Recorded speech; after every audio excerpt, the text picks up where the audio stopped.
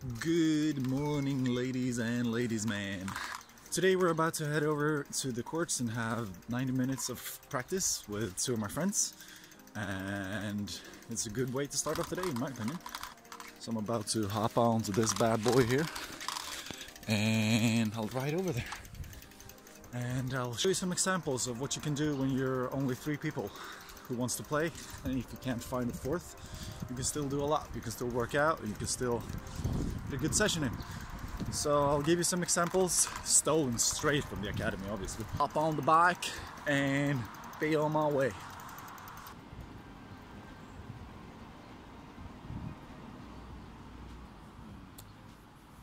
Just gonna get this again.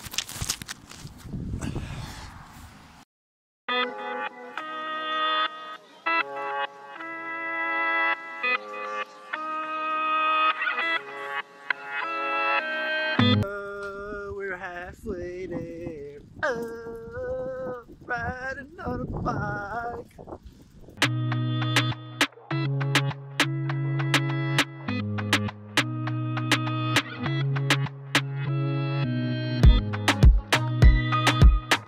Oh yeah, what do you think about these boys? These bad boys.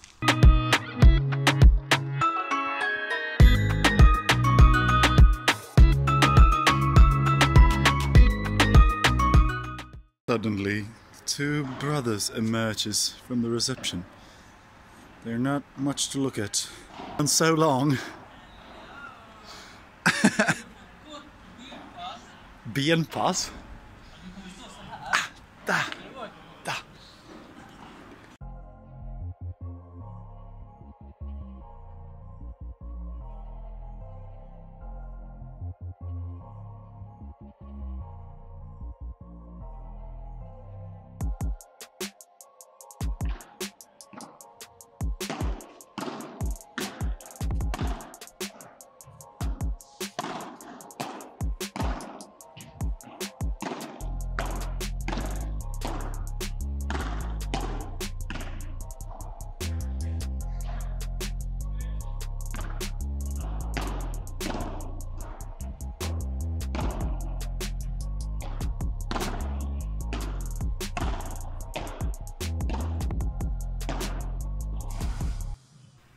This is me not being able to read the corner. Not only once, but you guessed it, twice.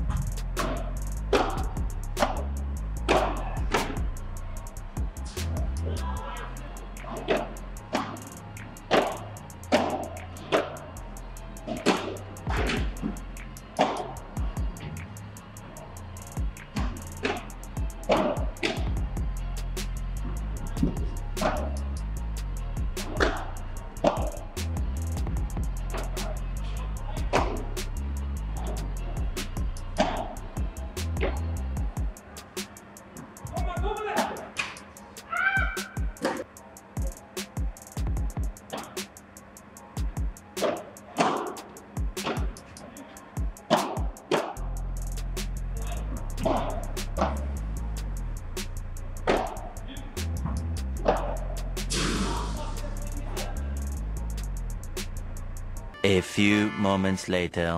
We did some groceries, there's some chicken under that pan, and we're about to cook a little lunch, cook a little dinner. Training was good. We ended up getting a lot of balls, ended up working a lot. Really? Because when I look at your clip, you look very, very lazy in the exercises. I don't think you worked at all. But it was nice.